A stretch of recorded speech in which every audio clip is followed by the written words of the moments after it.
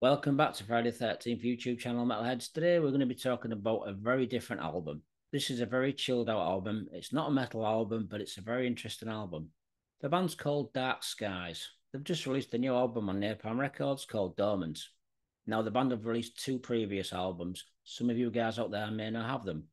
The first album was called Satellites, released in 2020, followed by the second album, Nectar, in 2022.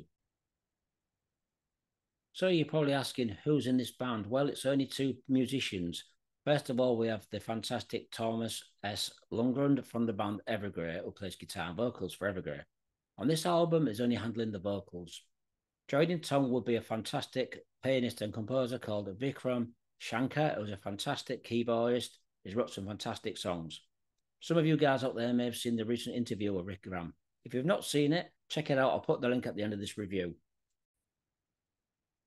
When I first discovered Silent Scars, I wasn't too when I first discovered Silent Scars, I wasn't too sure what to expect. But pleasantly, I was really enjoying what I heard, especially with the new album Dormant. It's very classical influence, but it's also very gothic and dark. There's no guitars on here, no drums, but it's a really, really interesting album. There's some fantastic singing by Tom here. He's really putting his heart and soul into it. And Vikram's doing some amazing composing and keyboards. If anything, there's some percussions on here, which really gives it a bit more of a flavor and vibe. I like the way that this album is beautifully composed. There's some fantastic elements on here, really well structured songs. On this album, there's 13 songs. So I'm going to tell you what the songs are for this album. We've got Construct, New Life, Churches, Just Above the Clouds, Reset, Tides, The Real Me, Light Up the Dark, Dormant, The Last on Earth, The Trooper, which is the Iron Maiden classic. This is a fantastic version of an Iron Maiden classic. I'd love to know what Iron Maiden think of this, but I really like this. It's a brilliant, well-composed, structured song. We'd also have Dancing in the Dark, a bonus song, and also Numb, a bonus song. So there's three bonus tracks. So in total, it's 10 songs of their own, plus three bonus tracks. Dancing in the Dark is also a cover, which was originally done by Bruce Springsteen, and Numb is also done by Linkin Park. So you've got three bonus tracks and 10 of the originals. Brilliant album indeed.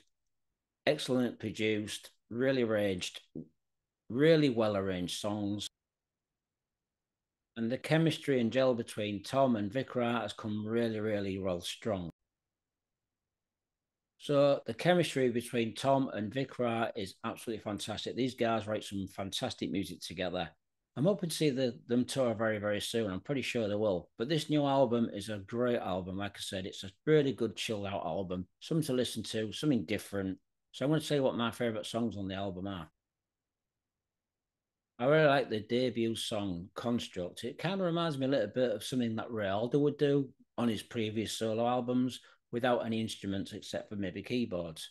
Ray would have been a fantastic singer for something like this, but Tom is a fantastic singer and he's done really well. He's certainly suited for the music. So Construct is a really cool opening song. I also like the song Churches. Mostly when I keep listening to this song, I can imagine Phil Collins singing it. Tom's got that vibe of Phil Collins.